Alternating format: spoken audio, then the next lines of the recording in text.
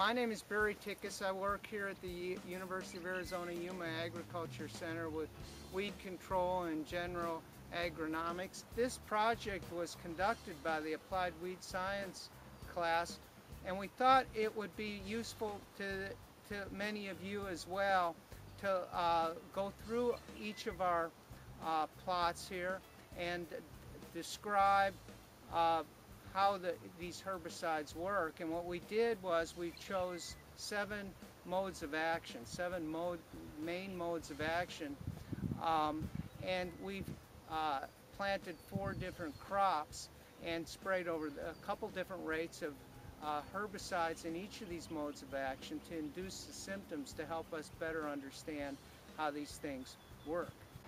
Okay, now we're standing in the cell membrane disruptors. This particular herbicide was gold. Other herbicides that use this mode of action are things like AIM, Paraquat or Gramoxone, Chateau, ET. A lot of the new chemistry that we're seeing in recent years have been these cell membrane disruptors. Many of them are PTO inhibitors, and what they do is they rupture cell membranes on the leaves where they contact the plant. They're not systemic, or very little systemic activity. They mainly work almost like a contact herbicide, where the leaf surface that is contacted, and within a very short time, maybe 12 to 24 hours, you initially see a dark green water-soaked appearance where the cell membranes have been destroyed, and you get a leaking of intercellular fluids, and that progresses very quickly to a necrotic look to the plant.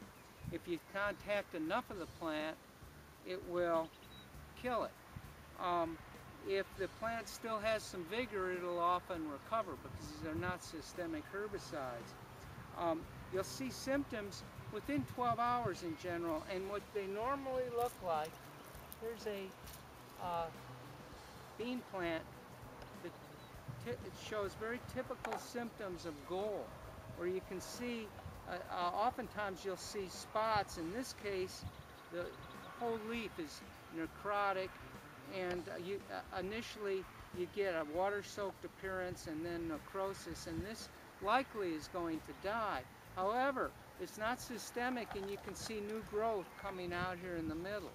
Oftentimes, if they haven't damaged the plant enough, it can recover, and your symptoms will only be temporary.